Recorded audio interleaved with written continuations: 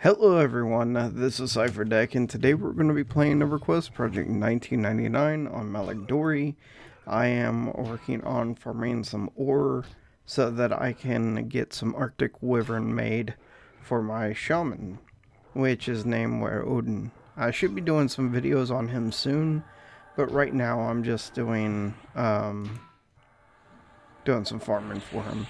So, I wanted to talk to you guys about several things. I was originally planning on doing a video a few days ago for the hardcore mode that I plan on doing, and I got a lot of messages about it. Some people saying that it's not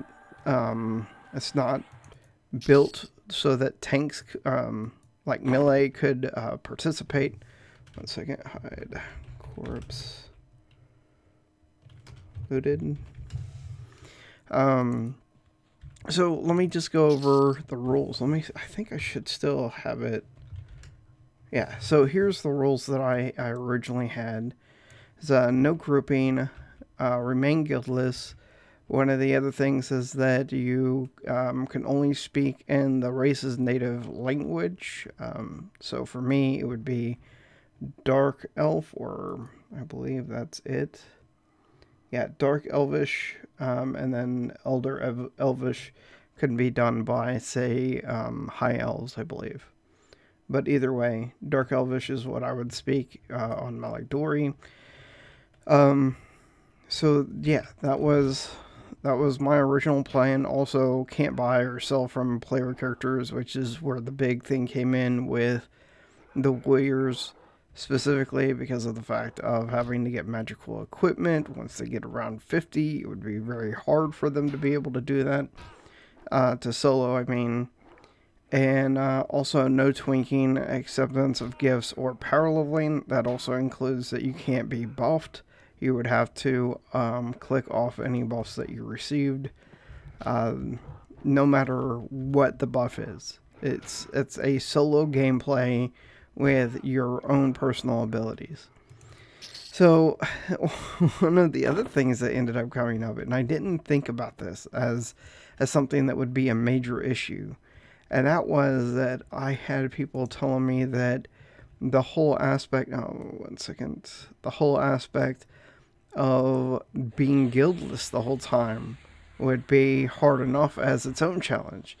And for me, being that I have ADD, I don't think about those kind of things, because for me, being guildless is a dream. I hate seeing chat, and I say that as being in anonymous on this character, but to be honest, I truly don't pay attention to chat because of the fact that it's daunting to me. I can't keep up with the conversations that people are having. So that was never an idea for me. So it was, whenever I made the rules, I was just making them up for myself, and thought, well, let me just see if anyone else would want to do this. So I ended up making a group, and I got several people who wanted to join the group for it as well. So I thought about, well, the original idea was that not until 60 can you have you beaten the challenge, and if you at any time deviate from this challenge, if you have accepted it, then you delete the character upon deviating from that line. You know me, I made No Time to Res, which is a guild that whenever you die, you have 30 seconds to log out of the character and then delete it. So there is that. So here's my caveat, or my workarounds for this. There is, you could join ALS, being the only guild outside of making our own guild for it, because of the fact that they follow a lot of the ideas or ideals that I'm talking about with the challenge. They also are pretty strict on equipment. You can only trade within the guild, which again goes against these rules. But here's my idea, is that We could make a guild that follows the structure where you can group with people within the guild as long as they're within, let's say, 5 levels. Not the 1.5 times level thing. That's out. That's too much. So, I mean, for me, I would have even made it only 3 levels above or below you. All the members in the group have to be. That way, it kind of restricts you to being with the same people most of the time. That kind of thing. So, if there was a guild, what you could do is you could have, like, weekly raids to help people get equipment, like doing a Jenna whenever you're around level 35 or so, and going that route. I think that would be fun, but here is the thing. I could not be the guild leader. I am very bad at being a guild leader. That's why when we got to a certain point with no time to res, I ended up just giving it over to the other officers in the guild. It wasn't that I didn't like being the leader, it's just that I don't have the attention span to be a leader.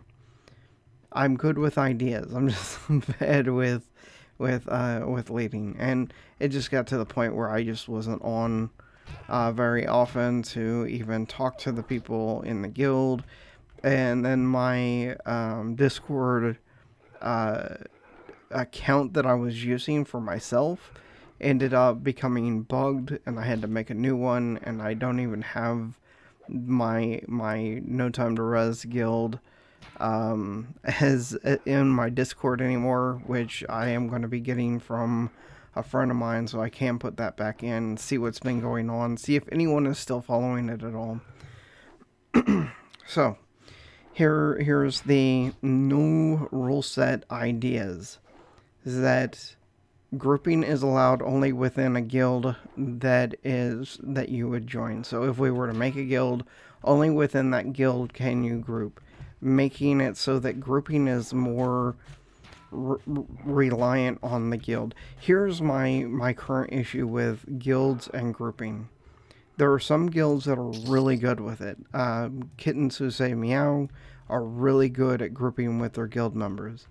But I think I and you who've played the game for a while may notice that in guilds that raid and do things like that, there are people who only come for the raids and then they're not seen for the rest of the week.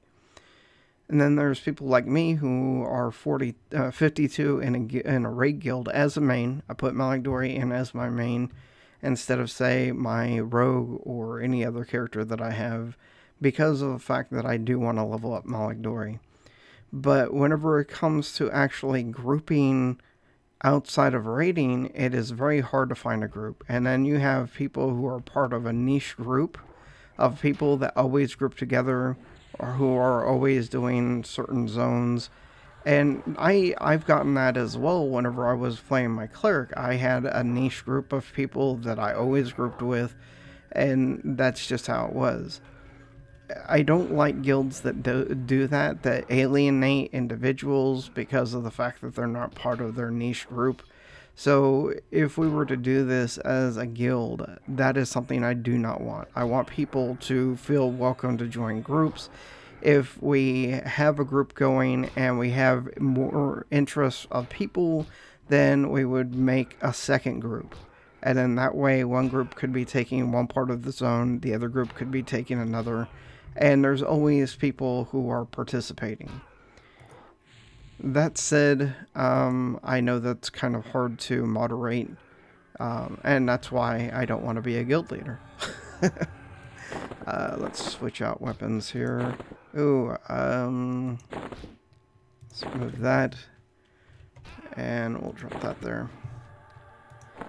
So that's something I wanted to talk about. The other thing I wanted to talk about, by the way, let me know if there are any of these rules that you would change, why you would change them. Would you rather have a guild? I have some ideas on names, but if you want to put out an idea for a guild name, if you have an idea, or if anyone wants to take up the leadership of said guild, let me know. But I wanted to also talk about some other things, like my enchanter. You may have noticed that I stopped doing videos for my enchanter, and that is because I have gotten to the point where I absolutely despise my enchanter now. I just don't have fun with that class. I kind of knew that that was a possibility going into it. So my shaman is taking that place. My shaman is someone that I'm going to be leveling a lot. If you want more information on a very good shaman who has very good information to give out whenever it comes to that kind of stuff, check out Super Bits and Bobs. He is probably one of the better people to watch. He has had only shamans and one enchanter in the lifetime of his channel, and that's talking 5+ shamans of each varying race, maybe except for Ixar.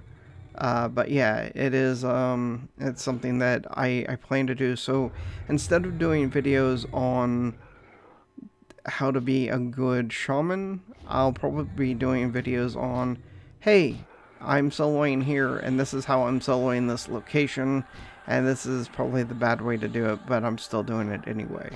That way you guys can criticize or give tips on what I can do better. But yeah, that's really all I wanted to talk about today. After I get done farming here, I may do another video on just crafting and whatnot, because I don't know about you guys. I know EverQuest has a very grindy, I mean, everything's grindy in EverQuest. It's just the way it is. There's actually a game that I play called Nevergrind, because it's based off of Evergrind, the name, because that is what we do, is constantly grind to get levels, to get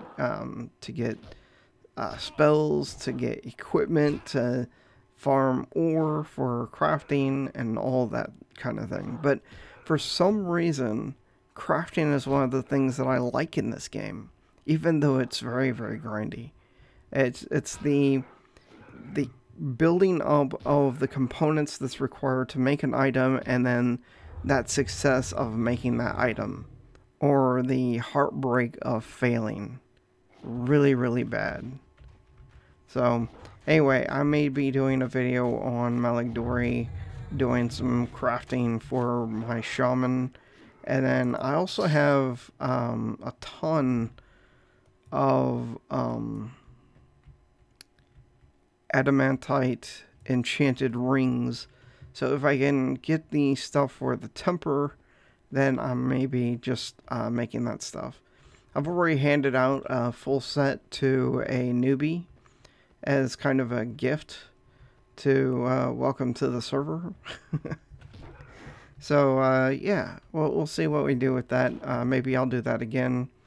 I'm trying to get to the point where I can make the plate armor, but again, temper is just one of those things that is just, it's not hard to get. It's just very, very grindy to get it. You have to kill Shadowmen. Then they have a rare chance of dropping the Shadow Essence, I think is what it's called. And then you have to get the Shadow, or the Elves Blood, which is best to be gotten in Ocean of Tears at the Sister Island off of the Aurelus Sisters. Hey, okay, let me get this guy. So yeah, I expect some more videos coming out. Like I said, there are times when I just hit a wall. I think it's like a writer who is working on a book, and they just sit and look at the computer screen for hours on end, trying to figure out what they're going to write next, or how they're going to come up with the next chapter. And while that isn't something that really makes sense for this game, whenever I get on, I can sit and do nothing for hours and it doesn't bother me, but it also keeps me from being from making content. And even now that I don't have monetization, I like to make videos. It's the editing, everything along those lines I really enjoy. So I'm going to try to continue to get videos to come out at a constant basis, but just know that it's more of time, I guess. I don't know. Anyway, guys, that's really all I wanted to talk about today. Hopefully you enjoyed. This is Cipher Deck. Peace out.